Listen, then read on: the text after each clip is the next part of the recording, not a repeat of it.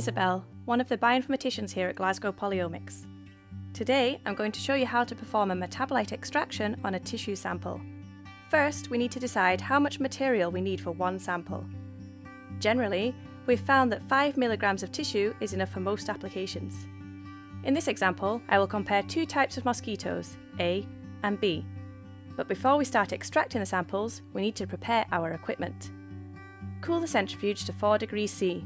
Prepare the solvent, usually chloroform methanol water, in the ratio 1:3:1 and place in an ice bath. If required, cool your pestle and mortar or tissue homogenizer. Now we are ready to start. Step 1. Weigh your empty tubes and then your tubes with samples in to determine the weight of each sample. Here, I have 18 mg in sample A and 20 mg in sample B. Step 2. Add cold extraction solvent in a ratio of 200 microliters to 5 mg of sample. That's 720 microliters in sample A and 800 microliters in sample B. Step 3. Prepare a blank sample of 200 microliters extraction solvent and process it alongside your other samples. Step 4. Homogenize your samples using a cold pestle and mortar, tissue homogenizer, or washed glass beads. What method you use will depend on your sample type. Please contact us if you're not sure what is best for your sample type. For flies, we will use glass beads washed thoroughly in extraction solvent. Step 5. For most tissue types, leave the suspension on a shaker for 1 hour at 4 degrees C. Step 6.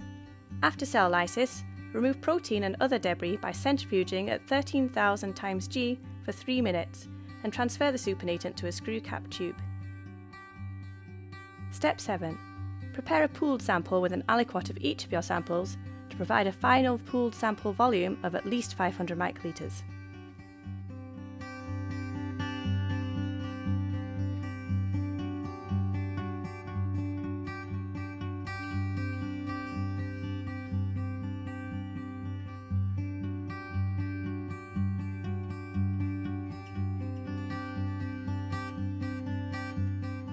Step 8. Store at -80 degrees C. There are many variations on this basic protocol that you may wish to make, but please always ensure that your tissue sample to extraction solvent ratio is the same, as this is the only reliable way to normalise total metabolome content between samples.